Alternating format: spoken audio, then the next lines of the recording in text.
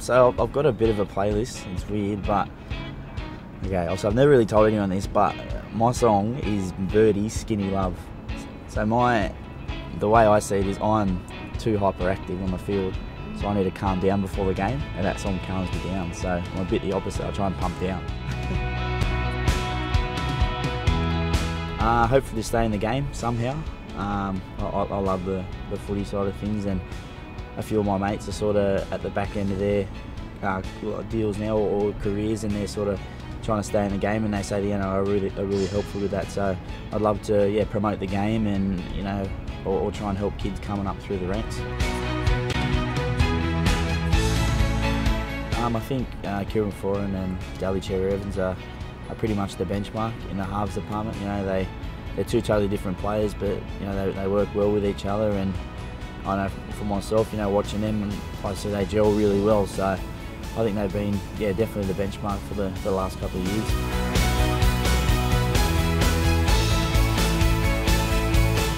For myself, it's definitely the mind.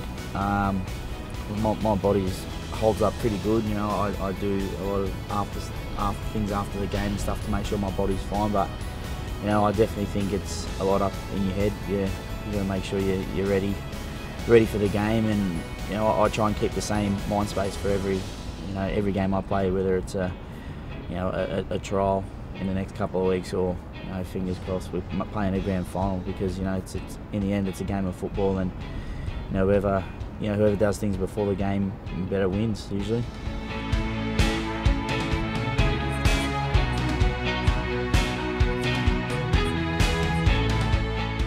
I'm definitely going to have to say Game 2 when we won the series here.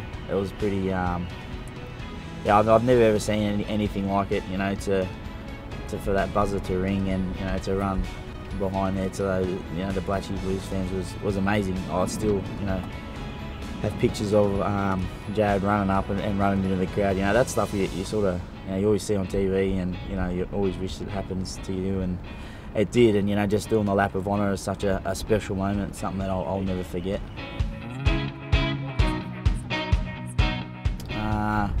Definitely PE. It's something to do with sport. I always liked that, but I actually did like science too.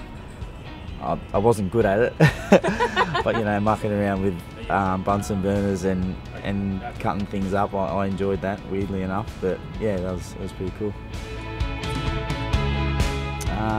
All time, I'd definitely have to say The Simpsons, but I got into Homeland this year. That was a pretty good show, and it keeps you on the edge of your seat. I think for me it's been that I've grown up around that area, and I'm a local junior. I take a lot of pride in putting on the jersey week in, week out, and it really means a lot to me. So for me to run out, here in front of the fans every week, I definitely don't take it for granted.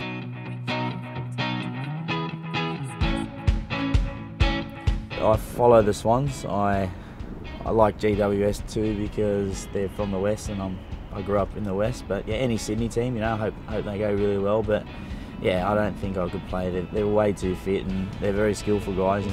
It's actually a cool game to watch. But yeah, I don't think I'd fit in.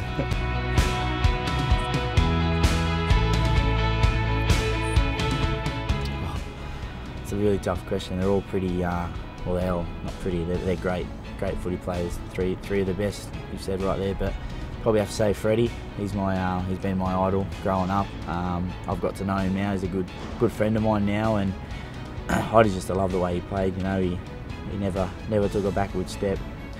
What I loved about him was that he was so good in defence. He was really solid as a half, and he split the game open so many times, by himself. But then again, Joey Johns and Wally Lewis done the same things. But I love Freddie because I think he's a bit weird like me, so that's why I think we get on so well.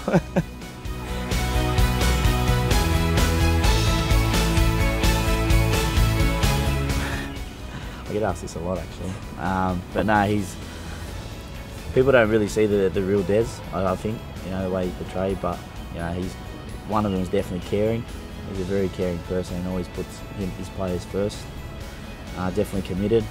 He's committed to his job. You can just see that how much it means to him, how much he really wants to win, and for the club, and for himself and for us.